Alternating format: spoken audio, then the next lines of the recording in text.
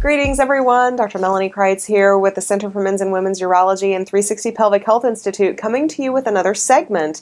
And you know, we get a lot of questions about recurrent urinary tract infections, and I had a special request to actually speak about the presence of bacteria in the urine that actually doesn't cause a urinary tract infection. So what is that? Well, it goes by several different names. In our world, we call it colonization or asymptomatic bacteriuria. And those are just technical terms that mean the presence of bacteria.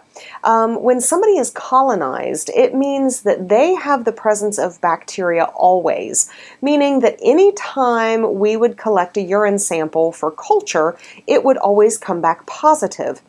Now, just because it comes back positive doesn't mean that it needs to be treated. For instance, we treat urinary tract infections because they cause fevers and chills and burning and low back pain and low abdominal pain and things like that.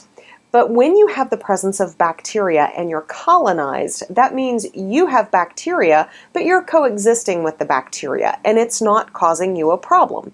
So the guidelines are we don't treat that because we all live with bacteria. Think about your skin, think about your nose, and anything that you would culture on your body, it will have the presence of bacteria. There are normal bacteria that live on the skin and in the body tissues. We don't typically see urine with bacteria in it, except in particular circumstances. And those are generally those patients whose bodies just for whatever reason decided that bacteria could make a home in the urine and that bacteria doesn't cause a problem. So as long as it's not causing a problem, we don't treat it.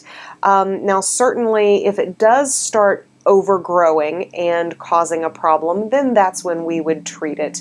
And we would do things to keep that bacteria at bay. So sometimes when patients are colonized and they have the presence of bacteria in the urine, but they also suffer from recurrent urinary tract infections, meaning that bacteria frequently causes a problem, then we might do things like put antibiotic solution into the bladder or a nice healing solution into the bladder to settle down inflammation so that then that patient can coexist with that bacteria in harmony again.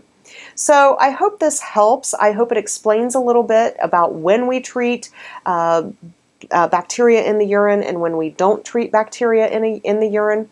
Remember, it's not a urinary tract infection unless you're having symptoms. So, having said that, I hope this helps everyone. And as always, send in your questions. We really enjoy answering those. And again, as always, thanks for letting 360 Pelvic Health Institute help restore your confidence.